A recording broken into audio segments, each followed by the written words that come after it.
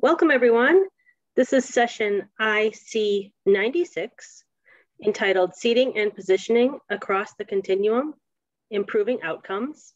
My name is Julie, and I'll be the moderator for today's session, and I will provide the CEU code at the end of the session. Before we get started, please make sure to mute yourself, and if you have any questions, they can be posted in the chat. Our speakers today are Stephanie Cooley and Matthew Linsenmayer, and I will go ahead and turn it over to them for your session. Good morning, guys. Thank you for joining us here on the home stretch. My name is Stephanie. I'm an occupational therapist, and I work at OSU in our inpatient rehab hospital, which is called Dodd Hall. And I work in our seating clinic in the inpatient setting as well. And my name is Matt Linsenmayer. I'm a PT. I've been working here on the outpatient side at our Assistive Technology Center for going on 7 years now. So hopefully this gives you some insight about how we kind of cross paths and kind of transition patients from the inpatient side over to the outpatient side. So these are just the objectives for today. Hopefully you'll be able to list 3 successful strategies for collaboration through the continuum, be able to list 3 barriers contributing to decreased follow-through, and be able to name 2 ways of tracking patient follow-up and follow-through. So this is just a schematic kind of to give you a reference of how we are doing things at OSU. Again, I'm in that kind of big middle square at Dodd Hall. So we get patients from the acute care hospital. Very rarely we'll get them from SNFs, and even rarer than that, sometimes we get them straight from home. But since it is an inpatient rehab hospital, they have to be able to tolerate 3 hours of therapy. So not all patients that come from the acute care hospital are appropriate for Dodd. So we'll kind of talk about that as well. And then if they do go through our seating clinic at Dodd, then we will refer them to our AT center or our outpatient seating clinic at OSU. That's always our recommendation. Now we do have lots of patients that are from more rural areas. So since we're in Columbus in the city, it's hard for them to come back in. So some people up front will say, I cannot come back in for follow-up. So we will have the vendors do the fittings at home. And then we have the clients, of course, that we recommend that they follow up at the AT center. They say, oh, that sounds great. And then when it comes time for delivery, they're like, nope, I'm not driving back to Columbus. That's a 2-hour drive, a 3-hour drive. And so then we have to also do the final fittings at home. And then we do have a lot of patients that actually do follow up at our AT center. And even if that's all they're coming in for, that's sometimes how we can convince them to come back to Columbus, because it's, one-time thing and then maybe some follow-ups, but really to help them get the best fit with their chair and understand that that's why we are recommending it. So we just wanted to highlight at OSU, we do have different tools that we use to try to show our patients the importance of following up at the AT center. So one of those is our outpatient tours. So once a month, we take patients. We used to be able to take up to 4 patients. Now we can only take 2 at a time just because of COVID and not having our own transportation. So we have to use kind of the OSU system transportation.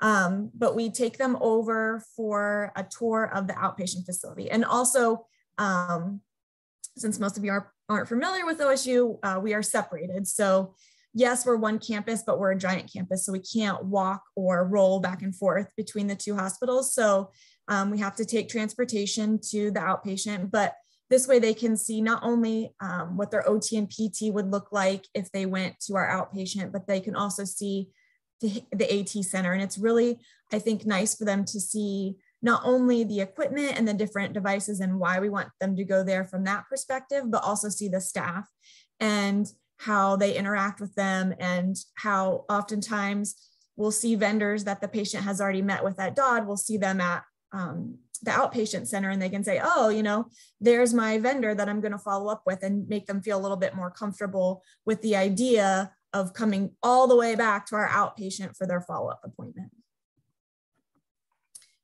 So going back to kind of that first schematic, most of our patients are starting out in the acute care setting.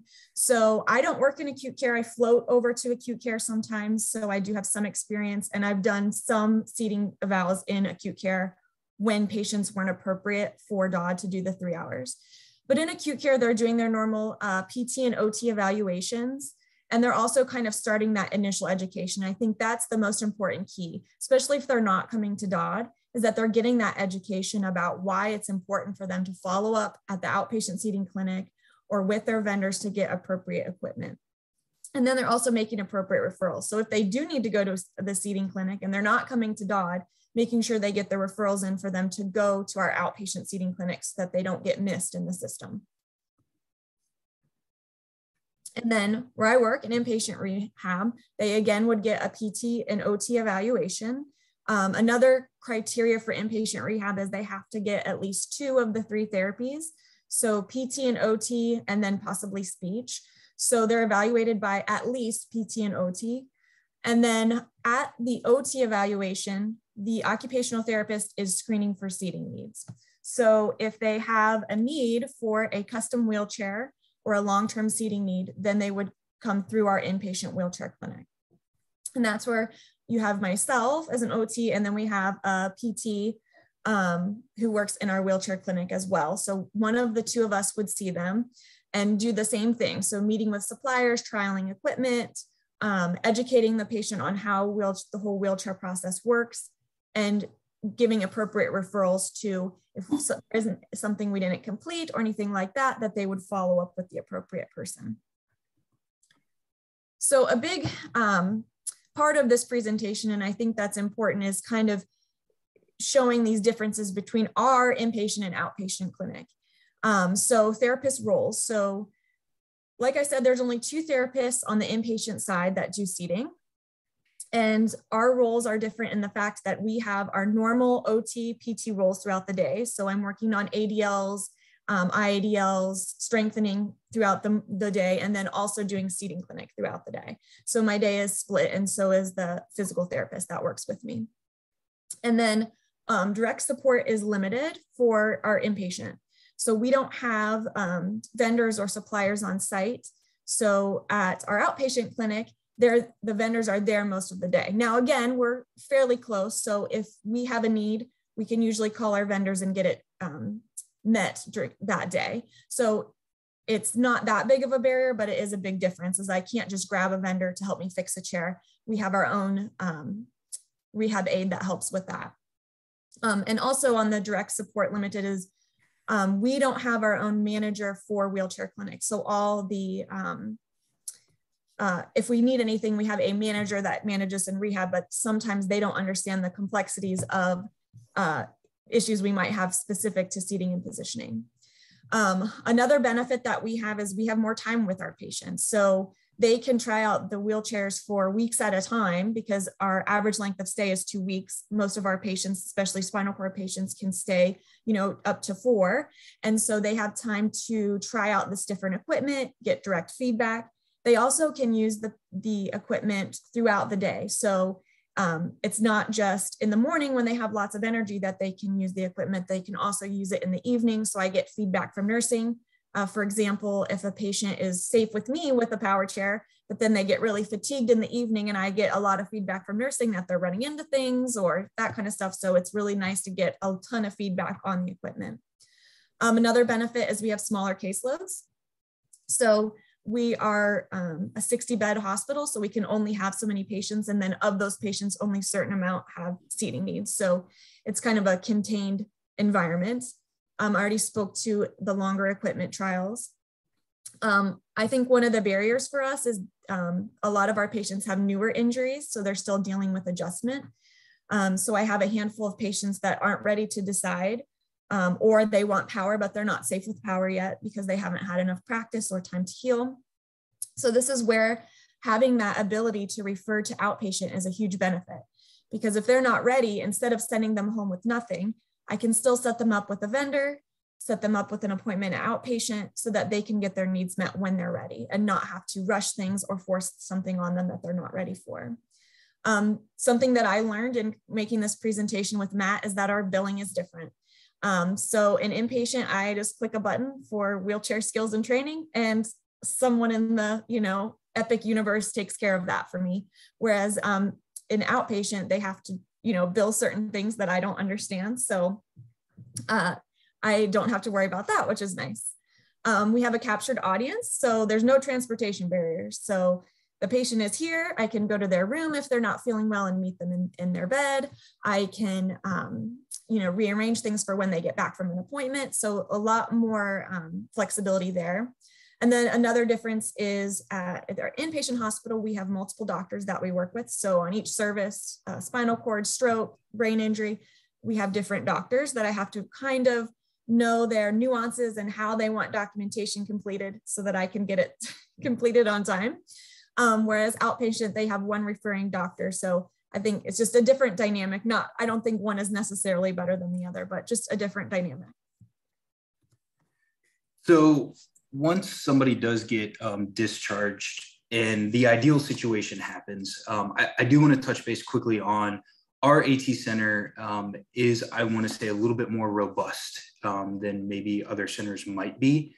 Just to give you some perspective, all the therapists here in our AT center clinic, this is our focus. We do not split time with maybe outpatient rehab or different kind of things. Everything is housed within the AT center. So this is where I live, I'm going to call it. There are 4 other PTs that join me in the seating side. There are 3 OTs that join me in the seating side. One does split a little bit of time with our adaptive driving program that also has 3 other OTs. And then we do have a speech therapist here in clinic every single day. That is before you include Teresa Berner and Dr. Carmen DeGiovane in kind of our big wild world. And then we also have 2 fantastic front desk staff. I think the big thing to consider there's a lot of people that go into all of this happening. And even though this process is always evolving and moving forward, we absolutely understand that we have a lot of resources that we're able to tap into and utilize and leverage that aren't always there, but this didn't happen overnight. Stephanie can attest to that. She has been a part of kind of growing this relationship and this feedback loop. So I do think that it is important to realize that the setup that we have is attainable. It is something that can be done. It does take a lot of work and it does take a lot of passion. I do have to plug Kathy Carver and Katie Fitzgerald down from UAB. They did a fantastic presentation. I believe it's IC66. It's almost looking at they feel the pains and they feel some of the things that we've worked through, but I will absolutely say that we still have pains and we're still working through a lot of things. So this first slide that I'm going to talk about, this is if a person has come to us for a final fitting. So things were decided at inpatient clinic with Stephanie and whatever vendor they worked with. And they say, hey, we see the value. We understand what you can offer us. They come to us for a final fitting. We definitely think that this allows for some consistency, but also kind of capturing that audience. Kind of like Steph said, is we can show them our value right away by getting hands-on, by showing who our face is, by moving through some of those adjustments and making them understand what we can kind of provide. Another thing that kind of will pull a lot of those people in and help us a lot is we are technically on the 3rd floor, our 2nd floor outpatient rehab. A lot of these patients follow up there for continued OT and PT or speech needs. So we're able to kind of capture them. You're here, come get your equipment here, follow up with us. So it's a really nice way to just grab these people and automatically fold them into the outpatient side. We're able to talk about these modifications. So Stephanie might have a client, and this has happened multiple times, when a high-level spinal cord injury, they are most appropriate for power maybe right away, just because there's a lot coming at them. Maybe there's not a lot of time to spend on a manual style or a power assist or something of that nature. And they get to me 3 months later and they've started seeing other people in rehab. And they're like, hey, outpatient rehab, there's a lot of manual chairs down there. My therapists have brought this up. What can we do?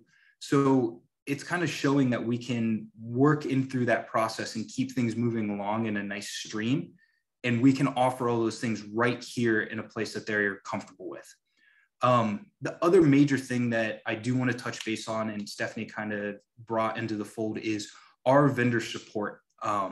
We do have a system here where not only do we have our ATPs live in every single appointment that we have for continued follow-up, but we are also very fortunate to have the support of these vendors to provide what we're going to call clinical liaisons. So that is a secondary person that is physically here in clinic that can help provide communication, that can be another face that we can say, if you cannot get a hold of your ATP because maybe they're in a session or maybe they're jumping between us and Dodd Hall, here's the person, here's a live person you can talk to that can help coordinate everything. Obviously, that has taken away massive amounts of headaches for us. And we see that as such a valuable tool because we're able to get in-time communication right there, and everybody is a part of the conversation. Lastly, from this kind of setup and walkthrough is the education that we're able to provide. Again, being face-to-face, you're able to touch base, you're able to make sure everybody's on the same page, and we're able to do maybe further wheelchair skills. We're able to look and say, hey, we need to optimize this in this form or fashion. So how can we best set up this experience so that the patient sees our value and buys into that value and wants to continue that value? The other option that I want to say is if an order has been deferred from outpatient clinic. So Stephanie, the ATP, the client themselves are just saying, hey, I'm not ready yet, or we're seeing XYZ and we maybe need to get some more information, or we need to get some more trials. So that is where, again, our vendor communication and relationship has really stepped up with providing a little bit more of a long-term loaner that hopefully is closer and is going to give us some more information. I know that is a resource that is very difficult to come by, and we're extremely fortunate with our vendors, but also our manufacturer reps at really helping us out. Even if it is not something that maybe we spec out that exact manufacturer, they see the value in getting people in the correct thing because they know long-term that is the best outcome for the patient. When a person comes that does not have a specific fitting going on and wants to try out more things before we write that prescription and I get to do all that extra paperwork, that is where we loop in our PM&R physician. His name is Dr. Daniel Kim. He specifically works with our wheelchair clinic. That is his full caseload as well. So we are very fortunate in those regards, is we have that one point of contact. We have a physician that understands our crazy documentation world and requirements, and he's able to poke and prod and bring out some ideas and truly, again, work as that whole cohesive team so that we can really establish, okay, what do we need to do? How can we educate this client? How can we make them an informed consumer so that they can try as many things as possible? How can we set up different options, different backrests, different cushions, pressure mapping? Do we want to try this style of power access? So it allows us to kind of create this full-fledged kind of community around this patient. And it may have just come down to at a month after injury or a month and a half after injury and discharged to home, that patient just from a mental, emotional standpoint isn't ready to commit to something because they're already balancing 6 other more important medical things, whether it's urological issues, whether it's just transportation issues, home setup issues. Can we maybe defer our stuff a little bit longer, give them some more time to think and educate themselves so that they can make the best decisions and we can encourage the best decisions for them? So with kind of this flow, what we've also started to implement is we try and capture these clients and get them established with a yearly follow checkup with Dr. Kim. Again, this is something that we want to keep in-house as much as possible. We've referred into him, you've become an established patient, come back in a year, see him, what do we need to do? Do we maybe need to look at new equipment? Do we need to maybe look at updating, getting a smaller backrest? I have so many clients that they go downstairs for a long-term rehab and they're like, hey, why is my backrest so big? At discharge, it may have been the most appropriate thing. Now they're like, Matt, I see on Instagram, I see all these things, this thing's huge, I want to do this, that, and the other thing.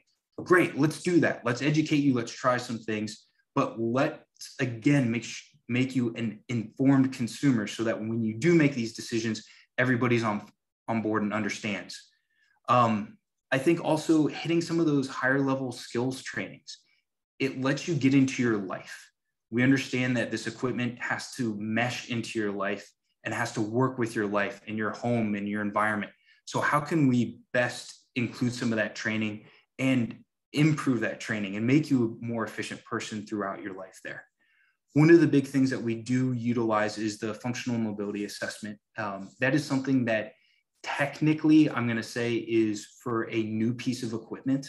However, we do like to use that no matter what and track that update so that we are understanding what is working and what is not working in a patient's life.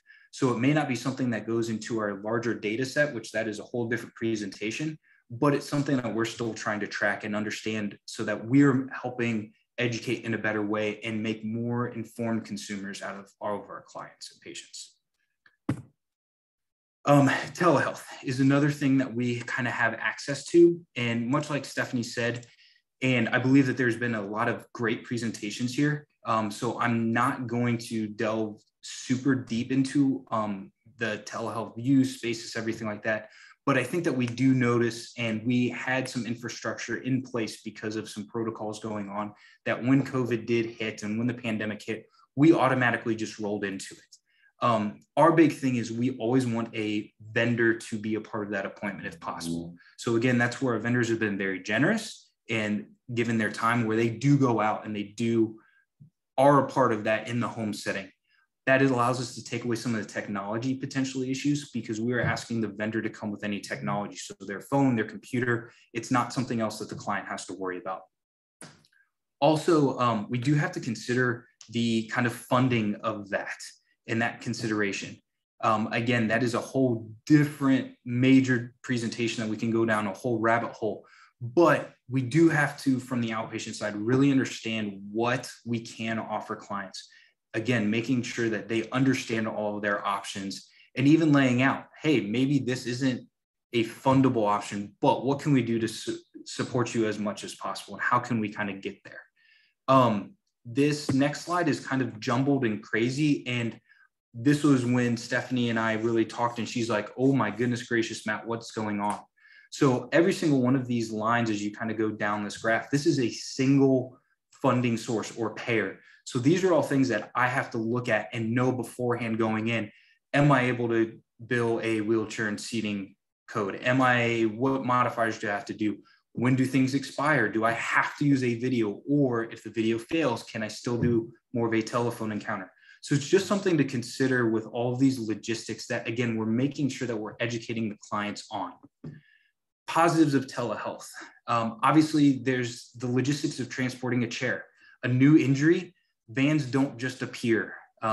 Transportation services are inconsistent. We live in Ohio, we're expecting an ice storm tonight. So guess what? There's gonna be transportation companies, they just have a right to refuse to come out and get you.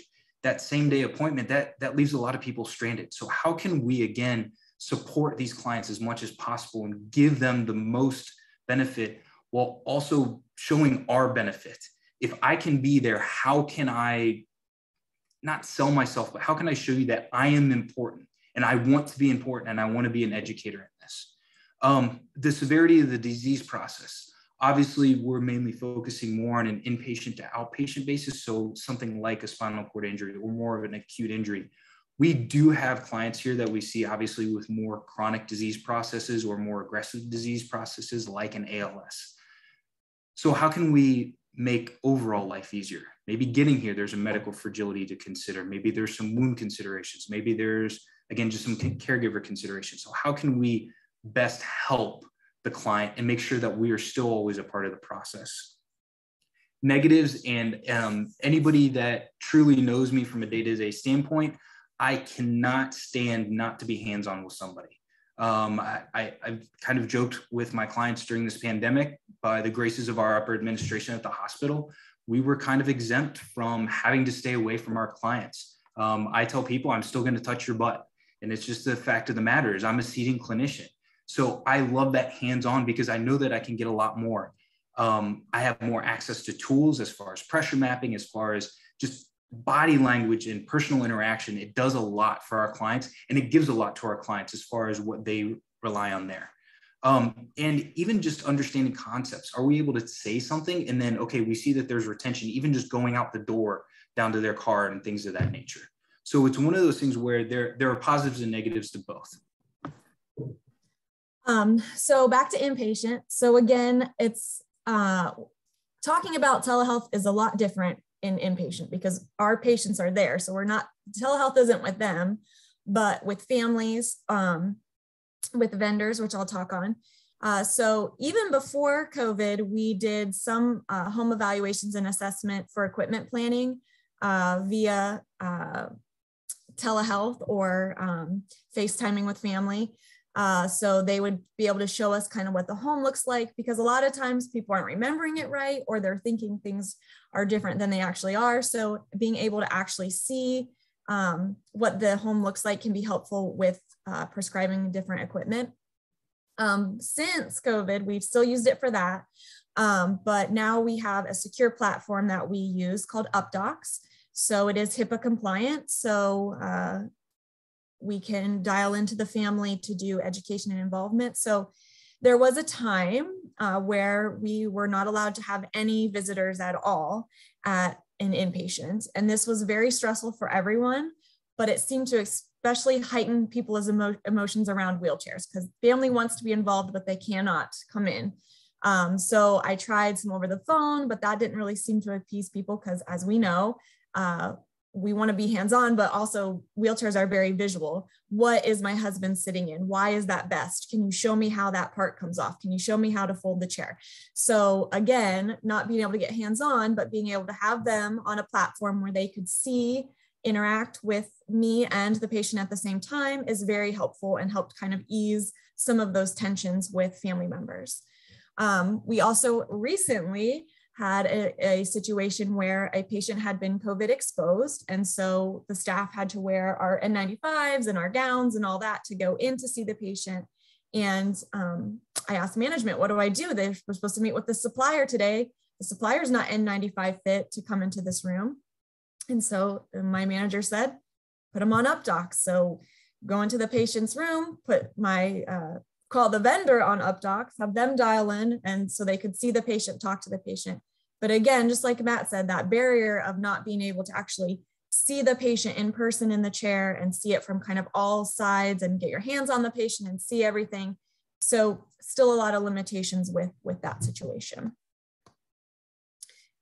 So just going into some of the research, because of course, we do these things and we hope that we're doing the right thing. We see good results, but we need to look at the research as well. So fatigue, and most of our articles are about spinal cord injury. We know it's common with spinal cord injuries admitted for rehab. And what they found is that it remains stable during rehab and after discharge into the community. So they showed that we should consider early screening, which that would be our acute care therapist, right? Going in, screening for fatigue, and then an inpatient giving interventions to reduce fatigue, and then continuing an outpatient to address those issues. So then this consideration can benefit from optimizing the seating system. So what can we optimize on the seating system throughout their rehab to address fatigue? So not only addressing it in acute care, but then inpatient, and then following out an outpatient to see where's your fatigue at, where could we change the equipment, or what needs to be adjusted.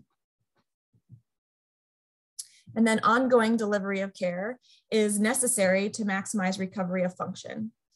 So I think we all could agree with that statement. So some recommendations from this research article were to standardize data element collection and facilitate database linkage. So outpatient already does that really well. And we do it a little bit here, but I think that kind of shows room for growth in our inpatient level, but also just to kind of collaborate that data collection a little bit more. Another recommendation was to validate and adopt more outcome measures. So hopefully from this conference, we can kind of brainstorm what other outcome measures might be beneficial for inpatient and outpatient, and kind of continuing that collaboration. And then another recommendation was to increase opportunities for collaborations with our stakeholders from a diverse background. And we're lucky in Columbus, we have a pretty diverse background, so that's helpful, but we, I think, can reach out more to get feedback from our patients to see how well we're doing and get their opinion. And I know we've attempted in patients via the IHIS model to reach out to our patients. But I think in the last year, I've gotten maybe 10 responses, and most of them, and they're anonymous, so I don't know, but most of them just clicked, their rating number and didn't really leave many comments. So that would be helpful if we could get kind of more feedback from them too. And then aging with a spinal cord injury. So I think this really shows like not only inpatient and outpatient, but even following with that follow-up, having those yearly follow-ups that they do at outpatient to make sure as patients age that the equipment's still meeting their needs. Because, this list we all know, pressure sores, UTIs, respiratory tract infections. So you guys can all read and know those. So I think that's just another reason why we really need to make sure these patients are following up, even if they live in more rural areas. We're saying we just need you to come in once a year, just like you would come in for your other doctor's appointments. And how could we maybe coordinate that better so that maybe it's on the same day as some of their other appointments, so they don't have to come back to Columbus as often during the year.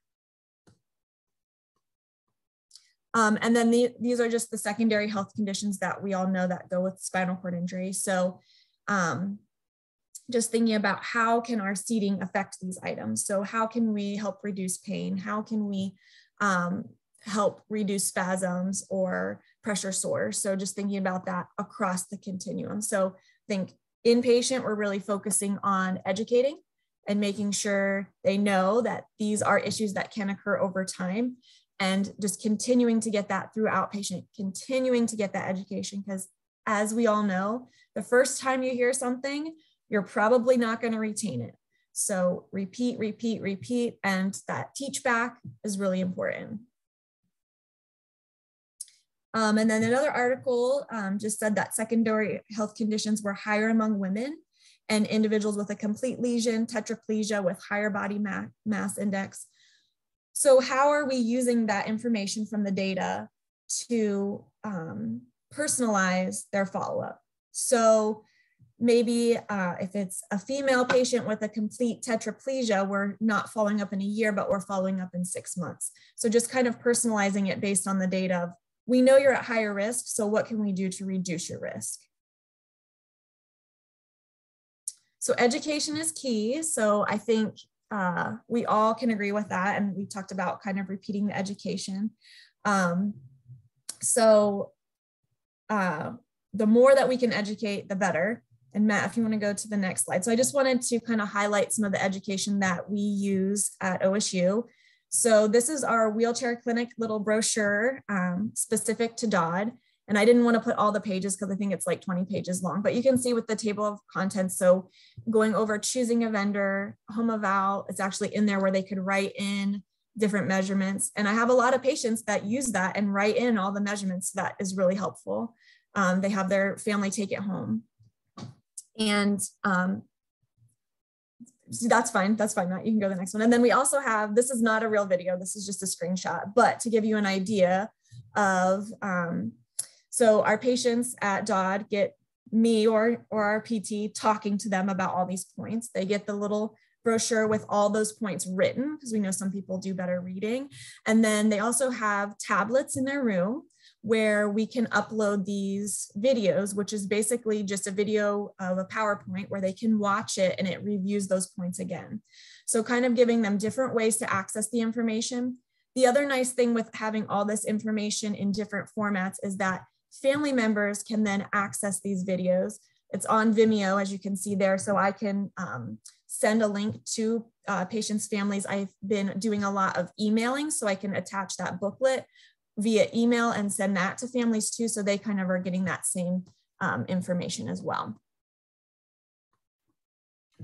So jumping into one of the studies from Rowan up in the Ontario area, I don't think that there's any surprise with what they found out and some of the conclusions that they came to, is that when we're looking at outcome measures, there's a lot of outcome measures out there. And this isn't just related to seating. This is related to nursing care, wound care, urologics. This is just, psychological well-being. So what are all of these things and what are all these outcome measures, and how can we use the data? And how are there links between the data sets and what can it kind of tell us? So it just showed that there are some gaps in that linking things, but there's also some gaps in the reporting. So gathering all that information, gathering our big data and using all these data sets to help understand from a clinical side, how can we treat somebody? How can we change policy? How can we influence people? And how can we educate people?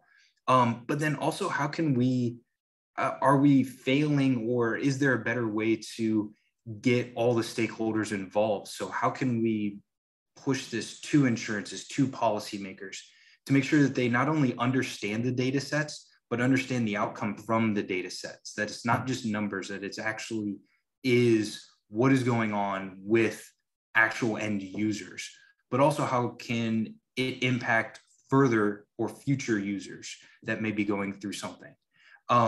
Obviously, it showed that a lot of this stuff is, we're getting these data points when we have that captured audience, like Stephanie said.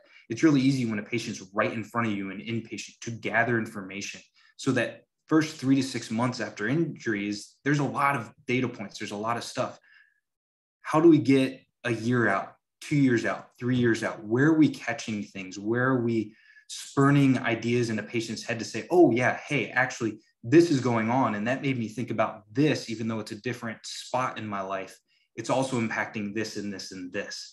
So where can we kind of, again, keep that fresh in even a consumer's mind to encourage them and to get them to give us those data points further down, so we can start forming what is a best practice, or how can we get there in a more efficient way for the clients? And how can we just overall increase how the community-based health surveillance happens? So is it just on your seating therapist? Is it just on your PCP? Or what can we do from a community viewpoint of capturing things a little bit easier and including those in what we're seeing as increasing the outcome measures and the validity and the efficacy of those outcome measures? So now kind of transitioning to how we follow up on information from an inpatient rehab, right? Because I put in this information, I put in this order, and I send the patient on their way in their loaner equipment. So I literally have no idea when they get their stuff, what it looks like, if I did a good job. So at discharge, the patients are entered into a panel list. So this is like a SharePoint list. So you have, this is obviously not a real person, last name, first name, physician that did the documentation, and then inpatient clinic. And if you click that, you could also do outpatient clinic. So there's different ones there.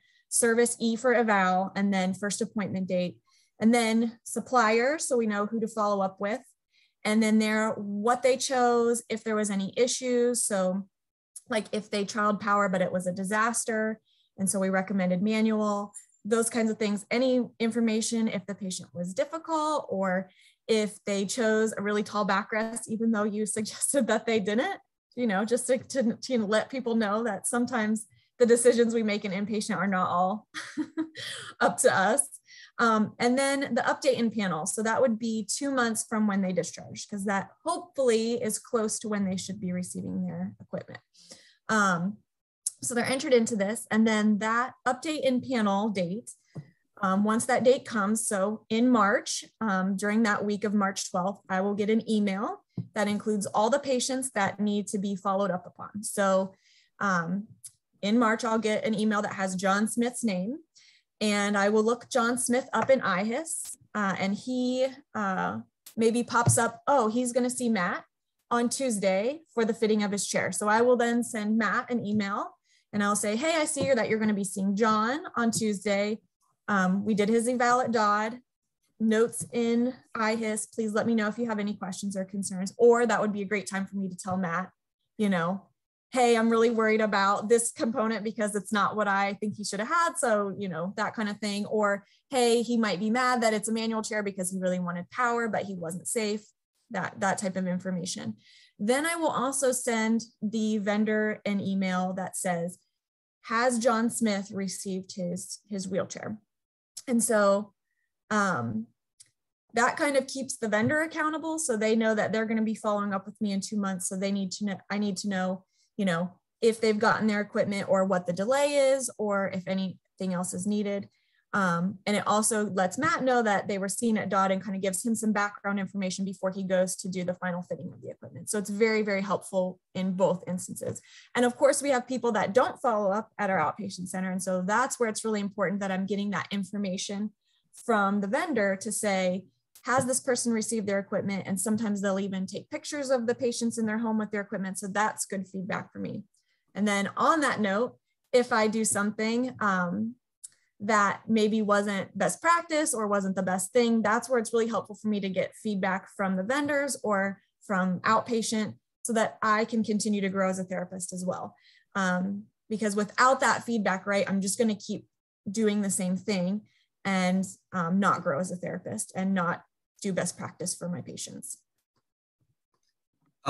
So I think the number one thing I want to bring up about what we refer to as this panel, it's a glorified spreadsheet, I guess is the easiest way to put it.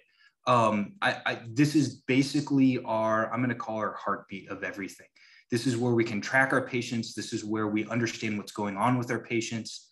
And it gives everyone. So Stephanie has access to, I'm going to say, our outpatient panel. I have access to her inpatient panel. It just allows us to make sure that we're not letting somebody fall through the crack. And how this is set up definitely is something that helps create that communication. And it is a little bit more automated, but it's something that has to be touched. So it has to be touched by the vendors when they get an alert to give us an update. It has to be touched by me when that vendor then gives us back that update. So it allows us to just kind of stay on top of the case, keep things fresh in our mind. It allows us to give kind of quick info and review of that patient to the clinician. It allows us to check, okay, was paperwork put in? When was it put in? How far out are we? Is this abnormal, or are we expecting things? Are we seeing maybe it's going through a certain case manager or a secondary funding source? So we expect those extended timelines. It also allows very easy communication between all clinicians. Much like I said, I can jump on and one of my colleagues, Wendy, or one of my colleagues, Matt Yankee, I can say, hey, a patient called into clinic, they're upset. Matt or Wendy is not here today. What's going on with this case?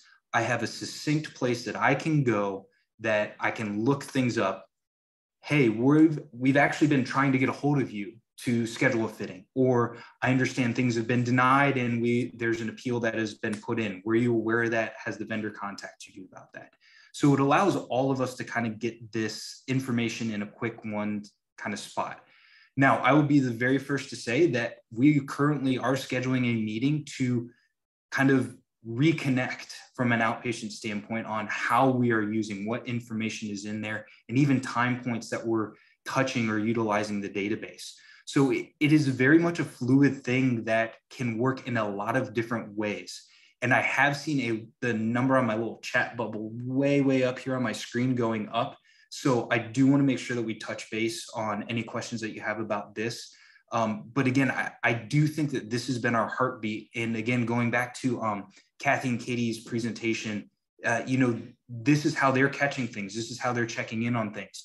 So this isn't something magical. This is something that we've worked on and we've developed, and it allows us a good way to even just go back and say, hey, I did that fitting. I need to connect with Steph, and this is what I saw. Most of the time I'm saying, hey, Steph, things look great. This is awesome. I didn't do anything. I looked really good. You made me look really good here. But it reminds me that I do need to connect back. I need to make sure that she knows what she is doing is supporting the patient, is a good outcome, and she's not just left there with, I don't know what happened. So just a couple kind of meetings that we have across the continuum.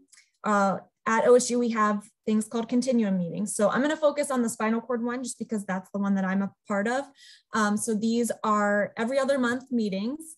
And during the meetings, we talk about patient updates and transfer of care. So like if we had a difficult patient or a case we want to talk on, we talk about that. And that's just on a general spinal cord injury continuum meeting. But what we've also done within the last year is now we've looped in someone from the AT center as a part of those spinal cord continuum meetings, because before it was just like the spinal cord OTs and PTs down on the second floor, as Matt talked about. But now we have also a representative from the outpatient AT center, a part of that. So we can kind of talk about any issues we're having from a seating clinic perspective during those meetings. And then another thing that we do is AT grand rounds. So we have monthly presentations. So Matt and I did this presentation at our January one. So that's just give you an example of just kind of like a transfer of ideas, transfer of information, and collaboration. And then we also have monthly product and services. So we might, have a permabill in service or a quantum in service, but every month we're getting updated information from our manufacturers on different products that are coming out or new, or just refreshed on products that we use a lot. So it's very helpful to kind of keep us fresh. And also, again, that collaboration, because even though we're doing it, being an online meeting like this, it's still a great way to collaborate and transfer ideas.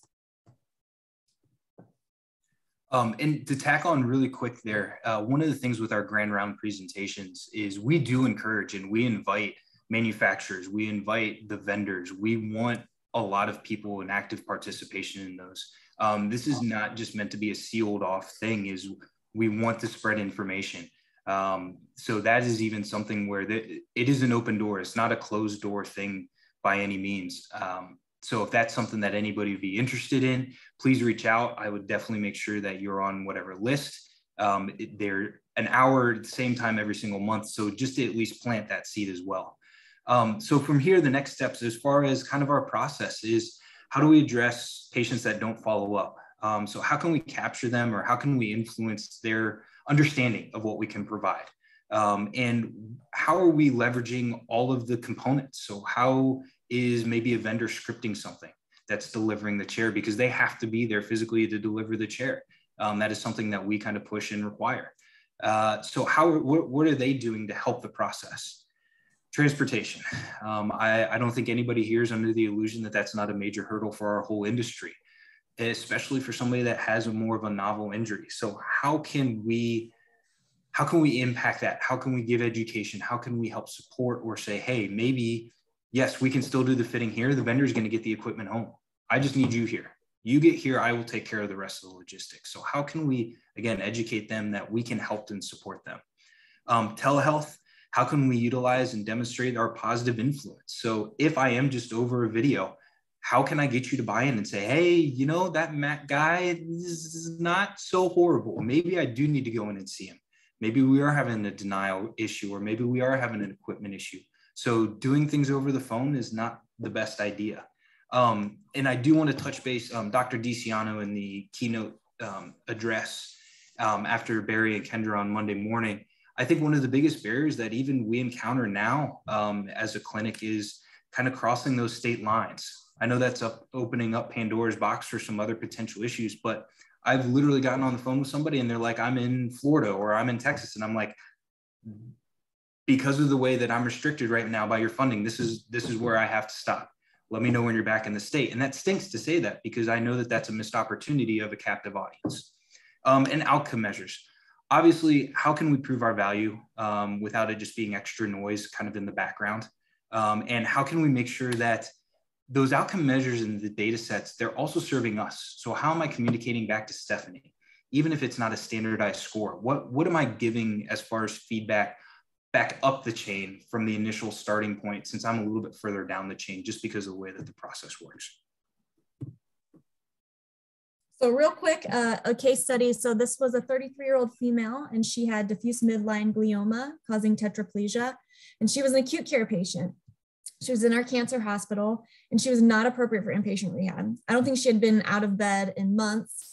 And she definitely couldn't tolerate 3 hours of therapy a day. So they were getting ready to discharge her home, and they had me come over to do an eval for seating. And so I went over and we got the patient up in a Tilton space provided by the vendor, a loaner Tilton space for her to go home with. And we met virtually with the vendor. So, he's there virtually, we're with the patient, taking measurements, giving all the information to the vendor on what we want to order. And then she did just discharge home with that loaner chair. And then when I went to follow up, so I put her in our SharePoint, just like I would a patient that was at Dodd. She declined the OSU delivery just because her mom could not get her there in the Tilton space. So they delivered to her home. They took pictures and gave me the feedback of no issues with delivery or fit. So, you know, that's a good example of how we still got feedback. Not ideal, obviously. We would love to have had the opportunity to have her be transported in to see our patients and our therapists in our outpatient clinic, but just an example. And then the next slide has a couple pictures. They're not great because she has the sling behind her, but kind of that. And then I think Matt had a real quick case study too. I'm actually gonna defer this case study just because I think that there's a lot of great questions in the chat. And I know that we're kind of right at that 10-minute mark. I do see that our manager from the outpatient's perspective, Teresa, has been in there and kind of helping answer some questions. But I do want to make sure that we kind of touch some of those things. I think one of the, Kathy, to speak to the demo chair fleets, we do have separate ones for inpatient and outpatient. I think that, I know in your presentation, you said that sometimes you had to juggle them a little bit. Again, we are extremely fortunate. And I think some of the manufacturers, just because of our, the size, especially of our outpatient clinic, they've been very, very, very generous with us as far as providing some of these things. And letting things live here so that we can give the patients as much trial as possible. Just so if somebody walks in the door, we're kind of good to go there. Steph, there was one about a smaller caseload. So how many people are in the caseload? I think that's a great question. I have between 2 and 4 patients, I'll say, on my OT caseload. So, and those patients are usually seen 90 minutes a day.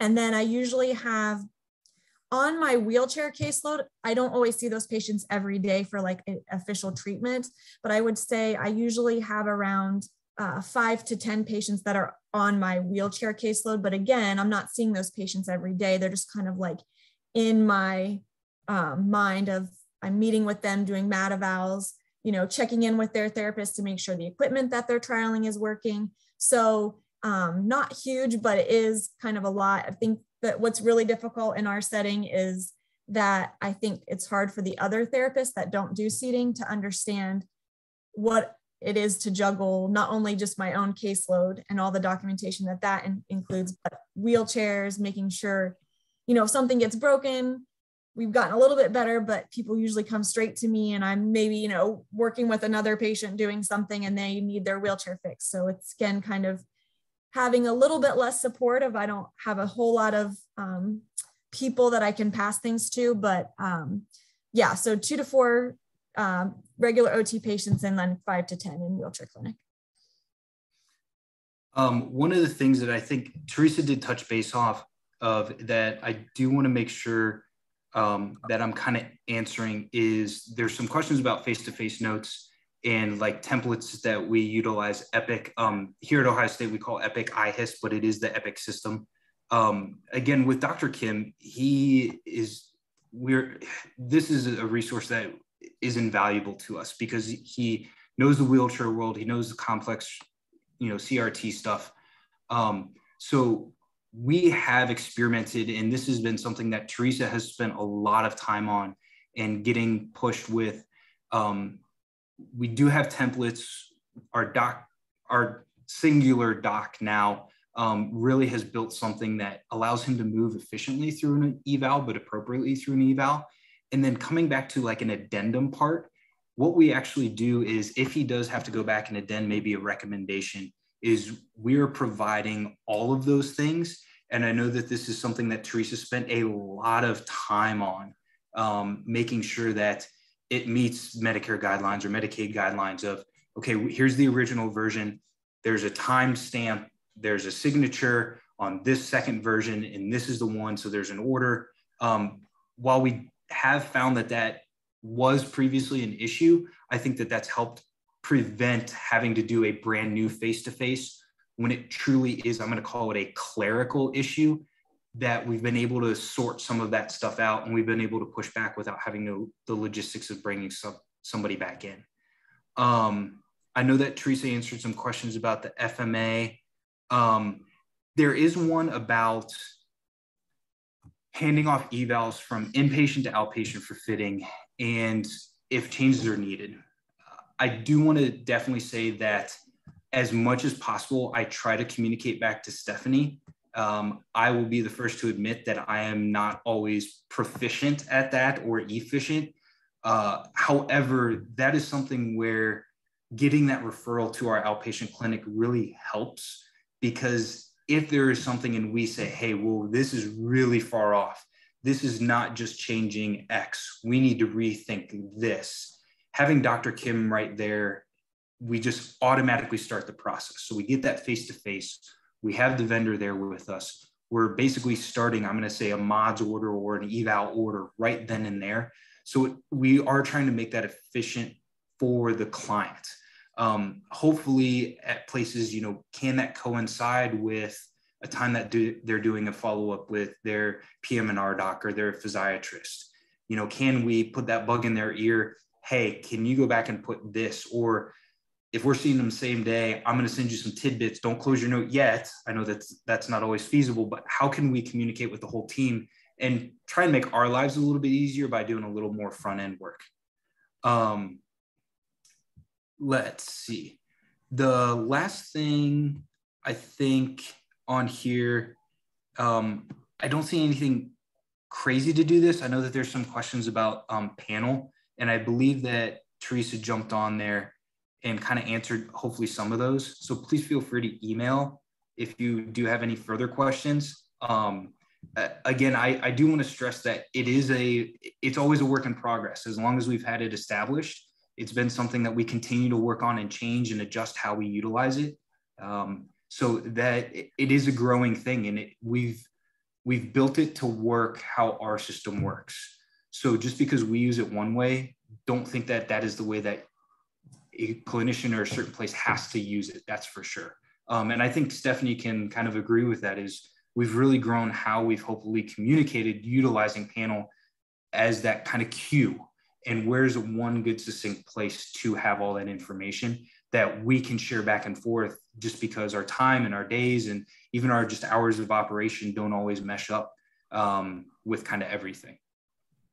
Yeah, I think another nice thing with the Epic system, at least, is that I've had a few therapists that send me like their final fitting note, and then they can also write a separate message like to me connected to that about, hey, everything looked great, here's a couple changes we made, boom. And I can kind of see what they're doing, because I've done a handful of final fittings when people just happen to be back at Dodd and we're discharging home that I could do in the hospital. But it's so rare that it's nice to kind of see what that process looks like. So if I do have to do it, I'm also doing it appropriately, because I don't do it very often.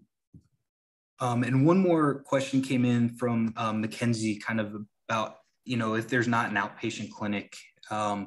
I think that's where you need to, and what I'm going to suggest, and this is where we have a great relationship with our vendors, but that's because we've pushed. We've been firm that, hey, this is how we need to work together. If you identify something that's going on, you need to take that role and that responsibility to say, hey, let's communicate. And that feedback should come not only from me as a clinician on the outpatient side to Stephanie, but that should come from a vendor as well. So what's working, what's not working, and how it can best impact the end result. And are you getting that feedback about the product that you're putting your name onto?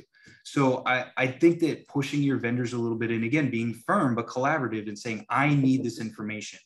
How can we build something that triggers this? How can we build something that gives us that kind of automated update? And that's what we use panel for a lot. But how does it also hold everybody kind of responsible to what they're supposed to be doing in this process? All right, great. Thank you so much, everyone. I want to go ahead and give out the CEU code. It is ARR 6LH, and I'm posting in the chat as well, ARR 6LH. Thank you, Matt and Stephanie, for a great discussion, and go blue. Oh, come on now. Oh, no. And sorry, I should have put our emails up there further, but please reach out with any questions. We appreciate your time at this last little session before the closing remarks stuff. And please be safe if you have to travel with all the weather coming through the Midwest area. Thank you, everyone.